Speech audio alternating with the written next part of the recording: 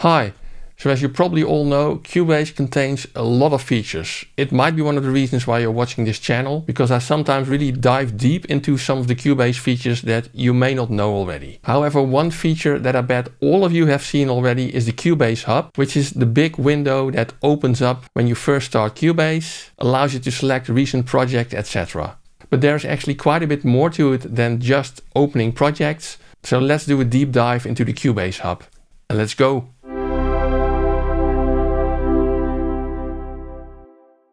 Now, if you're a Cubase user, you will immediately recognize this window because it's the window that gets displayed when you start up Cubase, and when you close a project in Cubase, it also goes back to this window, which is called the Cubase HUB. Now, apart from this window showing when you start up Cubase, you can also show it when you have Cubase running. And if you now still want to show the Cubase HUB, you can do so either via File, New Project. It will then also display the hub. But maybe easier to find, you can also go to the menu over here, Hub, Open Hub, and again you get the Cubase HUB. So this Cubase HUB basically has two sections. On the left side you have the section which really only works if you're connected to the internet, because it gets the latest news about Cubase. It has various links to web pages down here, which we will look at in more detail in a minute. And on the right side over here, you have the project creation and project opening section. Now there is actually a possibility to get rid of that left side of the Cubase HUB. And you can do that via Edit Preferences, Edit,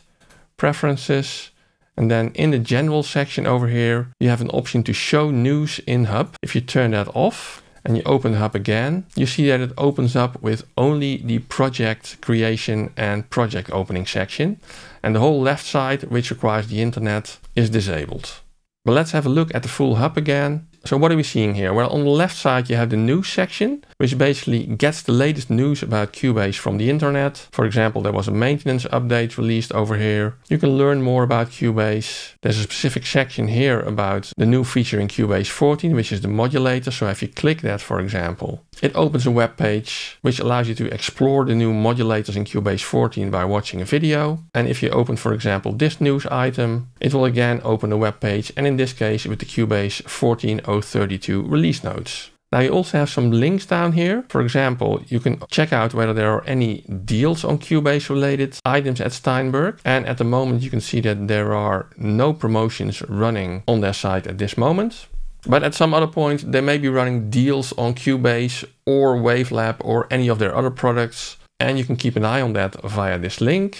There's also a Learn section, which opens a link to the web page with tutorials. There are written tutorials as well as video tutorials. Now, if you want to check out the manual of Cubase, you can go over here, User Manuals. And as you can see over here, you can search in the manuals, and there are many links over here. For example, this one links to the Cubase 14 Pro online manual.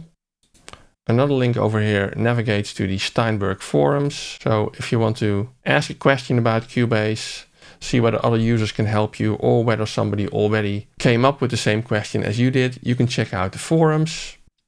And finally, there's a link to the support site as well, which allows you to contact support if you have an issue. Check out the downloads, again, user manuals, forums videos, and there are some recommended articles and some of the latest articles on the support site.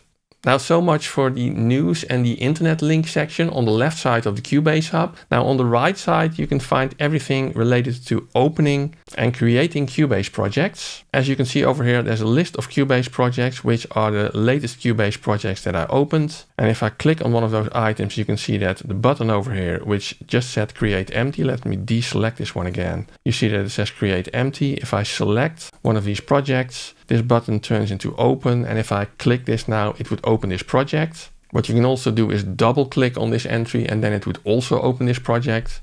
Now, if you don't want to have a certain project in this list anymore, you can also right click on it and say remove from list. So the actual project is not actually removed, but it stays on your hard disk, but it is just removed from this list of recent projects. You can also rename a project here, delete a project, and show it in the Explorer. For example, this is one of the projects of my band The Wash that I apparently opened recently. And then you can see exactly where it is on your hard disk. And if you want to open a project which you did not open recently, or you don't want to find it in this list over here, you can also just click Open Other over here. And then you get a file browser, and you can basically just navigate to whatever project you want to open. Select the project and click Open over here.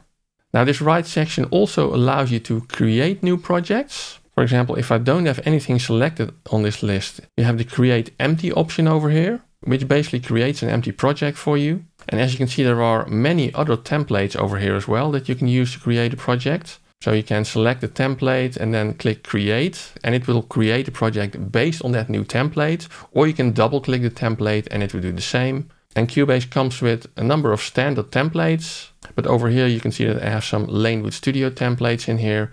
So I added them myself. So if you, for example, have a project that you want to save as a template, let's take this one. It's empty, but okay.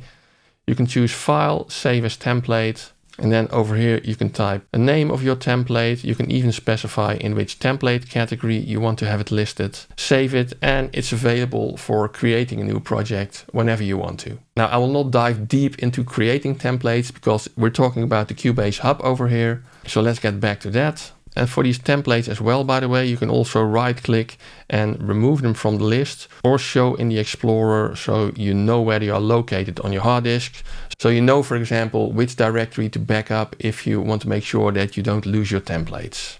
Now down below here you have a number of options here when you're creating a new project based on a template or an empty project. But before we dive into that, if you like this video or find it useful at all, please give it a big thumbs up for the YouTube algorithm so that it gets shown to more people. Subscribe to the channel and ring the little bell icon if you want to get notified when I publish another video. If you're really enjoying my content, you can also consider using the super thanks button below the video, which is sort of a virtual tip jar. Or maybe even better, if you're planning to buy anything at one of these online stores, I have affiliate links to these stores in the description below. And if you click a link to one of these stores and buy anything at that store, I'll get a small commission without any additional cost to you, which is always highly appreciated and keeps this channel going. But let's get back to the Cubase HUB. Now this section over here basically determines how the hub behaves when you want to create a new project. I usually have it set for prompt for project location, and that basically means that if I create a new project, Cubase wants to know where my project folder is, which is basically the location where all the project related files will be saved. So let's imagine I wanted to create a new project for a song of my band The Wash, made this year. Then I could create over here a new project folder, song 3, select that folder, and I now have a new project called Untitled 2. But if I open the pool, for example, you can see that the project folder is the folder that I just selected.